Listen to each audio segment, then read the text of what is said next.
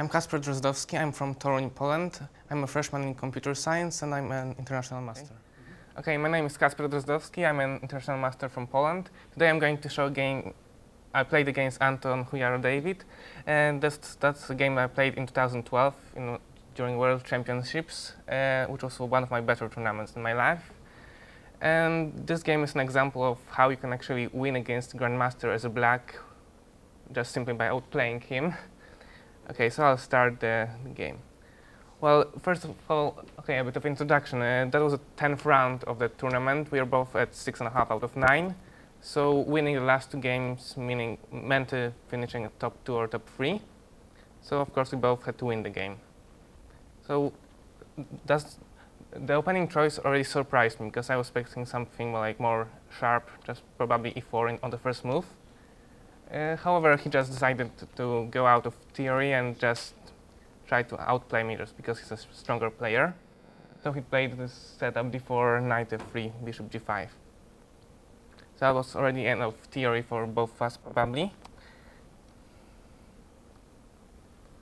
Okay, so white is choosing such a silent setup, but it's not easy to play against it, mostly because, well, there are no weaknesses. It's hard to say what to plan to choose as black. Okay, that's all. So far, it's all theory. Bishop d3, c5, c3, queen b6, rook b1. Okay, bishop g4. Well, that was my idea. Mostly play knight c6 and then try to play e5 in some way, like maybe knight c6, rook e8, and e5. However, I already had my own idea for the whole game, so I simply exchanged the bishop, which, well, doesn't seem so strong at the beginning. So why do you want to give up bishop pair? Well, I thought that the white squared bishop will become weak in later in their game, so it's better to exchange it for the knight, well, which turned out true. Okay, knight f3, knight 6, castle. Well, here there was also some games played in this position, but everybody played rook e8 and e5 next move. Okay, I played rook e8 before, and I didn't play. Okay, I didn't. Maybe I could take on b4, maybe play a6 and then e5 or something like that. I decided to choose a different plan: c4, bishop c2, and not e5 now, but a5. Well, the idea of that's the whole plan. I'm trying to make just one weakness on the queen side, because I know I'm not going to do anything on the king side. If I play e5, then, well, I only have a weakness on d5. So my only plan is making a weakness on b5 for him, and then trying to attack. So after b5, knight b8, he should have played a4.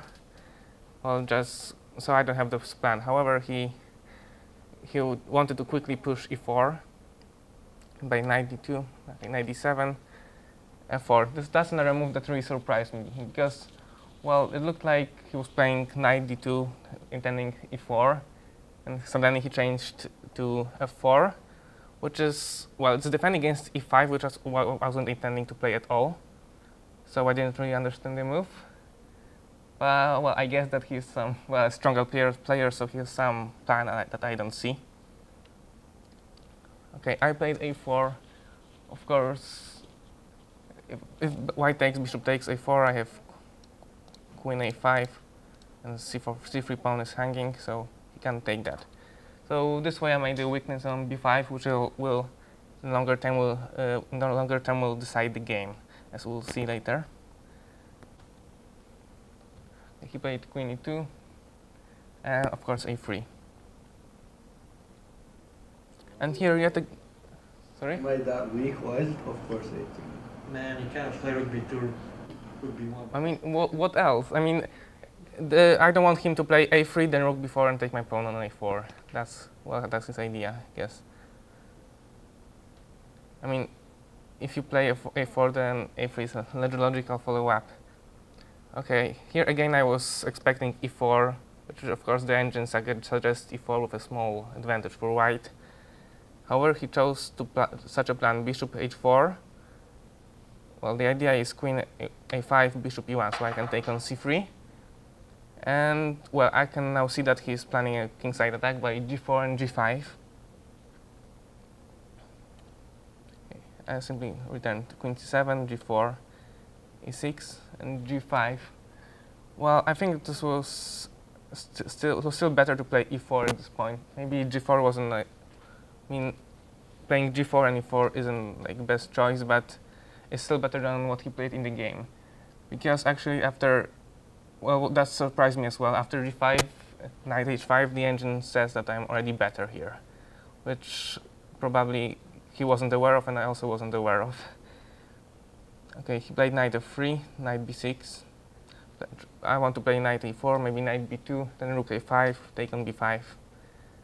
And I'm hoping that there is no checkmate on the king side. Okay, knight e5. Okay, here I decided to change my plan to actually go with the knight to f5 or e4. Queen g2, and here that's an important move, bishop h8, because the threat was bishop d1 and taking on h5. This was probably a move that he didn't notice because he fought for quite a long time here, trying to think of some plan probably. He played bishop d1 anyways, knight g7, h4, knight d6. Okay, h5, well, he has... Bishop on h8 instead of f8. Why not bishop f8? Because he has something like bishop d1, knight g7, and knight g4, and knight f6 next move. And when the bishop is on h8, I can simply play knight f5 and knight f6 checks. It's not a threat. This was probably the only move here, if I don't want him just to take on h5. Okay, h5, well, he has also no choice, he has to follow his plan. Knight f3, and well, that's an important move. Of course, you don't want to get rid of the bishop and like leave him, and leave all weak black squares, but well, I could actually count that there's no checkmate here, there are really no threats, and after takes e5, knight e4, white has problems with the g5 pawn. I just threaten queen e7, and that's really hard to say what he can play. He played bishop c2. The idea is just to take on e4 when I play queen e7, but there was probably nothing better. Okay, queen d8. Okay, the idea of queen d8 instead of queen d7 is to play queen d5 later and defend the e4 pawn. That's what we played in the game. And well, here probably white was slowly realizing that there's no checkmate here, and okay, my next moves are probably, well, if white doesn't do anything on the king side, I'll just play b6, rook a5, and take on b5. And he was also running short of time already, running out of time, so he had to. So he didn't really have much time to think of some defense. He played rook b4, b6, queen e2, trying to attack the c4 pawn, so I have to defend something myself, and so I can take his pawn. Okay, rook e8, queen c2 now. Rook a5, queen b1. Well, of course, that was a very passive plan, and we can see that generally white's plan was a failure, and he hasn't achieved anything. Well, the question now is just how to win the game as black. So my plan is now rook c8, exchanging the b4 rook, and taking the b5 pawn with the second rook. Okay, playing king f2, because there's just nothing better. Rook a4, rook h1, rook takes on b4, c takes on b4. Well, here we both had like just a few minutes left, so he was probably hoping just to play bishop c3 next move and just hold the draw. So I played the only move I could to actually play here, c3. Well, I didn't really need to count much because I can see that I'm not risking anything. Even in the worst case, there will be just nothing, it will be a draw. And if I just take on, if I just take on b5 somehow, then he can play bishop c3 and just maybe even play h6 and hold to a draw. So I played c3, and it turns out that the position is actually already won for me. In bishop c3, of course there's no other choice. Rook c8. Okay, now we both had 30 minutes added, and my opponent fought for quite a long time, but he realized that he's already lost. He has no choice here, bishop d2. And there's one more important move, g takes on h5, which gives me just, because white can always somehow block himself on the queen side. So this way I open the king side, and I even have some plan like king g7, king g6 if there's nothing on the queen side.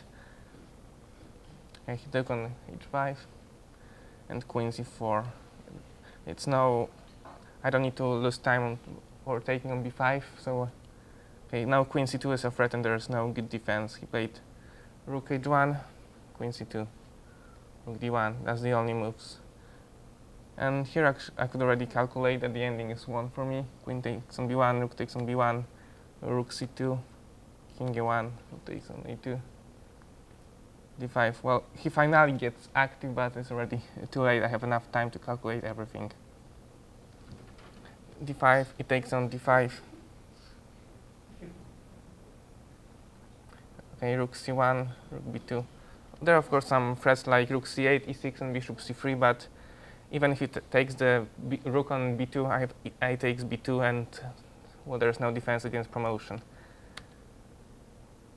So rook c8, king e7, king g7. After e6, I can simply take on e6, and bishop c3, king g6, takes on b2, and I won. Okay, so he played bishop c3, d4. Here same, he can take on b2. He takes on d4, rook c2, and there's now no good defense against a2. He played a2, bishop a1, rook h2, rook c1, e3. And so then it turns out that he is actually getting checkmated here. He can defend against promotion, but he can't defend against checkmate. I played king d1, rook d2, king e1, and knight to h4, that's mate next move. He resigned. Okay, so well, to summarize, well, first of all, he played like an unknown, not popular opening, trying to outplay me, mostly by not giving me any chance for any counter attack and just simply attacking me on the king side. However, he didn't realize that he should play b5 and a4 on the queen side to just defend his pawns and then try to attack on the king side. He allowed me to create one weakness on b5, which actually decided the game because I could break through on the queen side. And all of his attacks on the king side turned out just they didn't turn out dangerous for me. And his bishop pair was not much used in such a close position. We can now see the bishop on the a1, which is just not doing anything, and it didn't do anything for the whole game.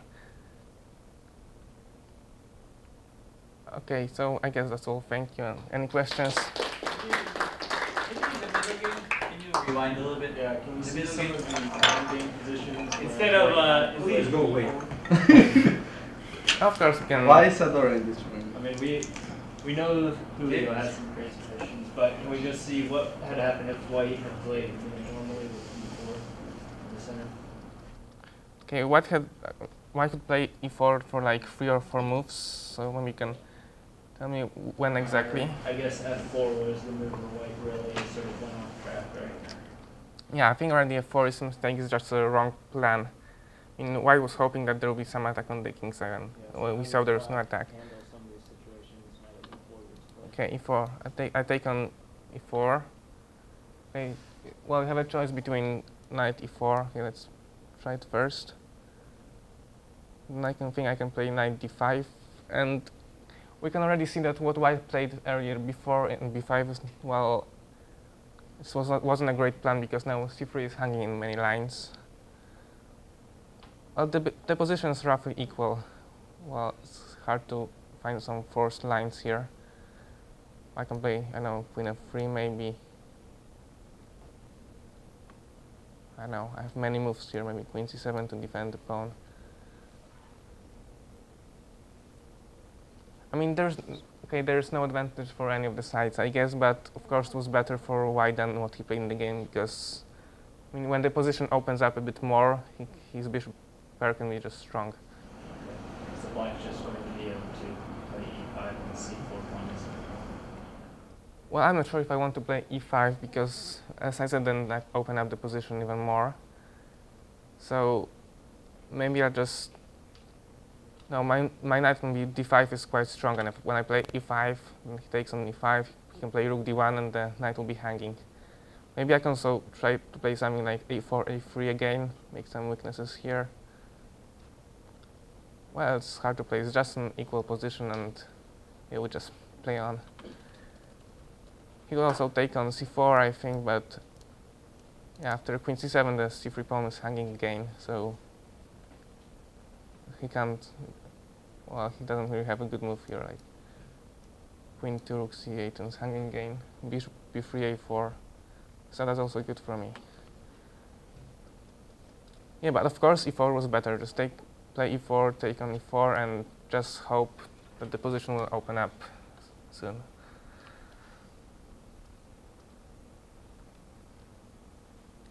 So you had some questions, I guess.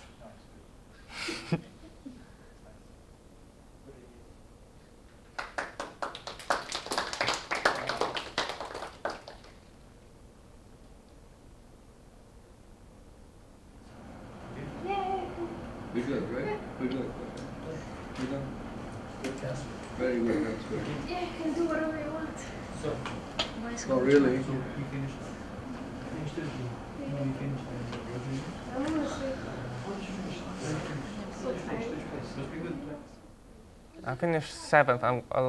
I had a draw in the last one, but I shot from 3rd or 4th to 7th, and I had the last. No, you had less. I was the last. I have 7th, and I lost because of the rating buffer. I shot from 3rd to 8th, I think. You had half a point less. I had to win the last one to be 3rd. E4 C5 Oh, you think. So he knew that. So who won that year? It was Świercz, I think, from Poland. Corey was 2nd, I think, and then it was... I think I should have played that one. I could have easily won, right? I didn't hear you. You're a bit too old, so. No, 2012? Oh, No, but it was in 10 I should have But played who? in Poland. When was it? In 10? Yeah. I should have played in 10. Well, you should have. I should have. Did you play there? Yeah. Yeah, you did. I did. More destroy folios. Well,